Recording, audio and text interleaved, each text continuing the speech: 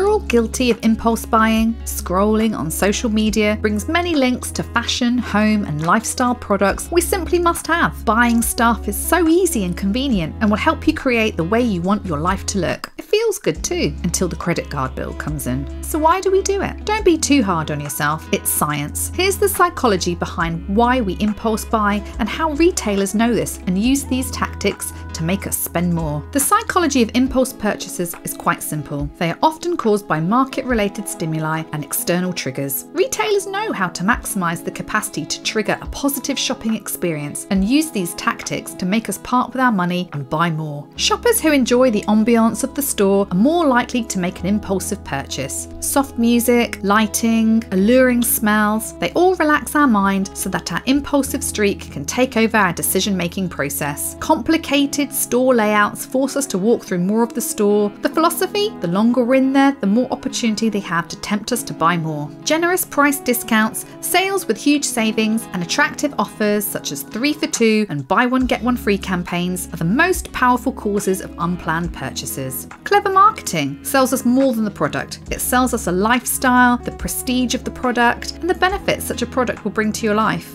And you're not alone. According to research, 62% of in-store purchases are made impulsively, and online buyers are more likely to be impulsive. The average American spends $5,400 on impulsive purchases a year. They're always spontaneous and are triggered by a stimulus. The stimulus could be fear, sadness, happiness, stress, or just a desire to reward yourself. Dave Ramsey calls impulsive spending a socially acceptable drug and has 3 tips to overcome emotional spending. Firstly, self-awareness. 90% of solving the problem is acknowledging the problem in the first place. Secondly, stick to a budget. Dave Ramsey always has a budget and sticks to it. Thirdly, household transparency. What, this old thing? You say to your husband if he asks if that particular top is new. Being honest with your spouse and each other about what you spend will help you stay on track. Anyone can fall victim to an impulse purchase, even the most disciplined budgeters. However, if you find yourself in the habit of spending on impulse too often, here are 7 more tips to break your impulsive buying habits. Number 1, draw up a budget and stick to it. A budget will help you plan your money and keep track of your spending. Number 2, give room for flexibility. Impulsive buying may be an absolute need sometimes, and not all impulsive spending is done for the wrong reasons. Regardless of the reason, an impulse purchase is still what it is, impulsive. So go easy on yourself and create room for discretionary spending in your budget. This will permit you to indulge in fun spending occasionally without going out of budget or feeling guilty. Number 3, have a list of things you intend to buy whenever you go shopping. Stick to the list and don't purchase anything off it, no matter how irresistible or inexpensive it is, unless it is an absolute need. Number 4, give it time. Just as the name implies, most impulsive purchases are made without careful consideration. Leave those items in the virtual basket and come back to them 24 hours later, so you're not tempted to buy on impulse. Number 5, know your triggers. All impulse buys are triggered by some kind of stimulus. You can avoid circumstances that give you the urge to spend when you're aware of them. You may need to avoid tempting places or friends who encourage impulsive spending habits. Unsubscribe from brands and mailing lists that tempt you to spend more. You may discover that you spend more whenever you are angry, stressed, or happy. Whatever it is, knowing what your triggers are will help you seek alternative options, like going for a walk or listening to some music or any other distraction. Don't shop when you're emotional or stressed, and don't food shop when you're hungry. These are your vulnerable moments. This leads to retail therapy and impulsive buying. Number 6, pay with cash. It's easier to make purchases with the swipe of a credit card. However, people spend less if they pay with cash than with credit cards. Try to use cash for purchases instead of credit cards. When you're going out, keep your credit cards at home